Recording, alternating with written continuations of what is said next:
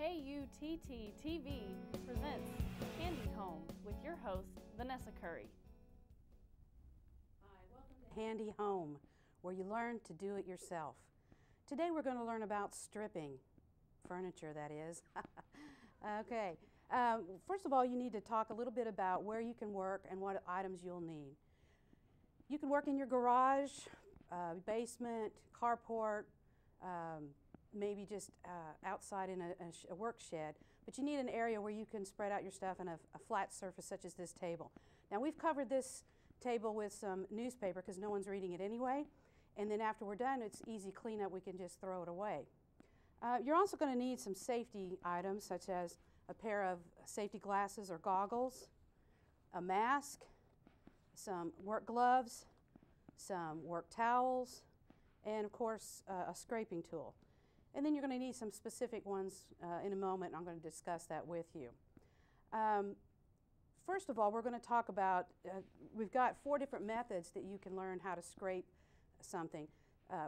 You find a piece of furniture that you would like to refinish, and something that looks like this. This is just called the scraping method. You're going to get a scraping tool, something like this. I like this particular one because it has a curved one where you can scrape around round objects such as spindles. It also has a corner where you can get deep dark into the corners and get that paint out. Now there's 2 things you want to remember when you're stripping the old paint away in preparations for your refinishing. If you're going to just repaint it, you don't have to get 100% of the paint off. You want to get as much as you can get off, and then you're going to smooth it. Just so the surface is smooth, you can paint over it. However, if you're going to stain this project after we're done, you have to get 100% of the paint off. Now probably if you have an item such as this one where you can see that the paint is already peeling off pretty well, you can just use the scraping method. You're just going to put your, and you're going to go against the grain of the wood. That's the best way to get the paint off. See how it's flaking off nicely there? You go against the grain of the wood. Otherwise, if you go, it's not going to do as well.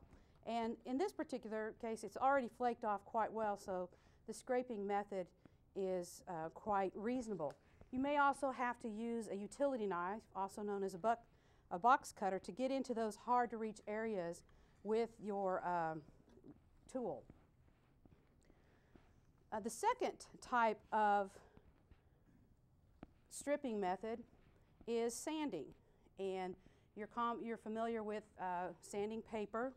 You can do it either by hand or you can do it with an electric hand sander. This is called a palm sander, or something larger. Probably just want to use with a piece of sandpaper yourself on small areas, and larger areas use an electric sander. But if you're going to use the electric sander, make sure to wear your goggles and your mask, especially if your sander doesn't have a dust catcher in the back, because it'll get in your eyes and your mouth. So if you're just going to hand sand a small area, all you have to do is take and rub it back and forth. And the advantage of doing it with sandpaper is you're doing 2 things at once. You're stripping off the old paint, and you're also getting it smooth and ready. So it's more efficient if you do it that way. But again, you want to make sure that you're in an area that's clear and away from children, because some of the items that you use could be dangerous for them. On round objects, you could use your scraper tool to get in those little nooks and areas, see how it's flaking out, or you can use your sandpaper and mold it the way you need to get into those certain areas. See how that's just flaking off just right. And it's going to be smooth. So we went through the first 2 methods, and after we take a break for our sponsor, we'll come back and talk about 2 more. Thank you. Flea Market, Tyler Fairgrounds, and it looks like the humans are going. Yippee! Let's go too! Proceeding on West Front Street. Turn onto Rose Park Drive. Darn. The Armory Flea Market has something for everyone. Well, Welcome back to Handy Home, where we're learning how to strip furniture. One good thing about stripping furniture is you learn how to reuse, and the process of refinishing furniture makes you feel like you've accomplished something, but it also saves our environment by not throwing these pieces of furniture in our landfills. Okay, the last two methods I'd like to show you, the next one is using a heat gun. This is a heat gun you can buy at any hardware store.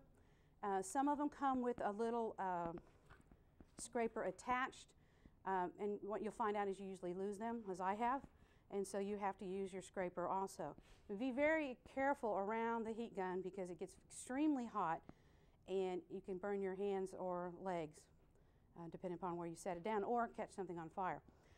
So what the heat gun does is just basically melts and separates the paint from the wood so that you are able to. So we're going to turn it on here and we're going to heat up this area. You don't want to get it too close to the wood because you can either scorch the wood or burn it or even set it on fire, and that's not what we want to do. Now you can see it getting a little scorched there, and you'll see it bubble up a little bit, and once it bubbles up, see those little bubbles right here? Then you can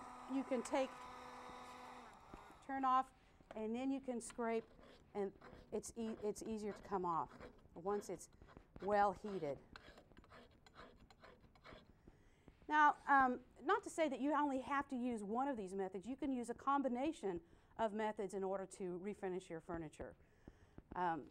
So again, you just want to make sure that it's close enough that it heats up the paint. You'll see the bubbles as the paint rises off, and then you can scrape it off. If you have a scraper tool at the end, you can do all at once at the same time. Finally, I'd like to talk about the final method is a chemical method. You can buy a can of stripping agent at one of your local hardware stores. They're very caustic, so you have to be very careful. You should wear gloves when you're handling it and not rubber gloves because this chemical can melt the rubber, so you have to get that it can withstand that. And you want an air room where you can get air flowing. You can breathe this in, it can make you sick.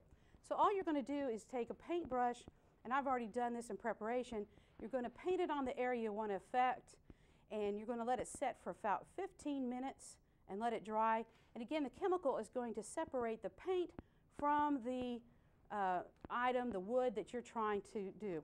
Once it is separated, all you have to do is then take your scraper and see how easily that peels off with the chemical. So the advantage of using a chemical is that as you can see, you get large chunks of paint that comes off, and you don't have to worry about the little bit that comes in. Now, you want to make sure that it's thoroughly dried from the chemical reaction, and you might want to wipe it off with one of your shop towels before you start sanding this product, be able to do that. You can also, instead of scraping, if you are into one of these curved areas here that are very difficult to either reach with a scraper, you could put the chemical there and you could use your shop towels. Now these aren't just regular paper towels, these are shop towels. They're very strong, and you can just, once the chemical is almost dry, you can just simply wipe it off and the paint will come off with it.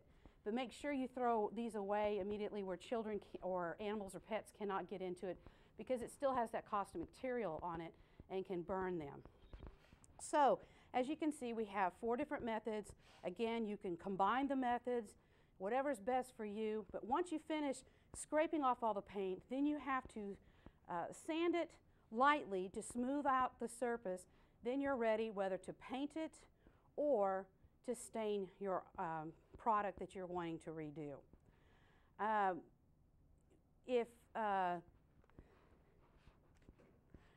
So make sure after you're finished to clean up your area and dispose of all the products, and then you'll have your project ready.